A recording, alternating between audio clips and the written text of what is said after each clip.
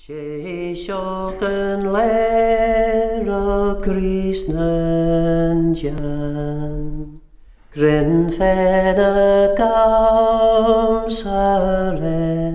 Carvals were religious verses, up to 60 verses long, on religious themes, and they were performed in churches all around the island from at least the early 18th century onwards until the end of the 19th.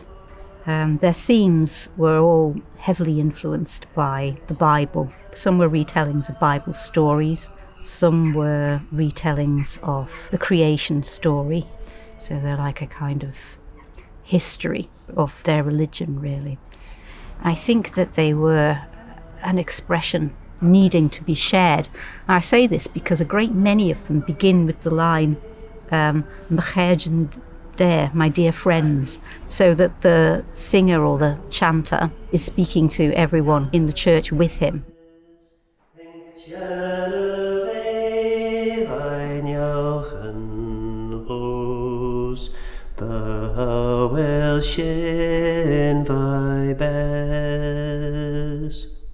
We're led to believe by the few accounts that there are that the people who actually composed them were the people who chanted. For the most part, they say they chanted rather than sang them.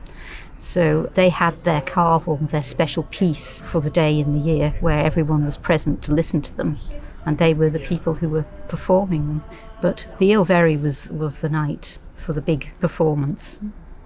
An Oie'll Verree is described in at least 3 sources in a very prescriptive way, but I feel myself that they're all drawn from one source. And the earliest source is the poem by William Kinnish, which is the Manx Oie'll Verree. He describes an Oie'll Verree as the young people of the district gathering together, flocking to the church with their candles, which they'd made at home. And the girls were said to have made special branched candles for the evening. When the formal service was over and the vicar had gone home, the clerk apparently stayed, presumably to lock up after them.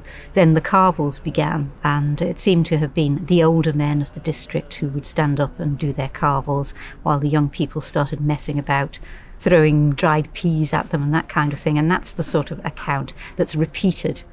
Whether that's typical or whether that's just reiterating one account is hard to say.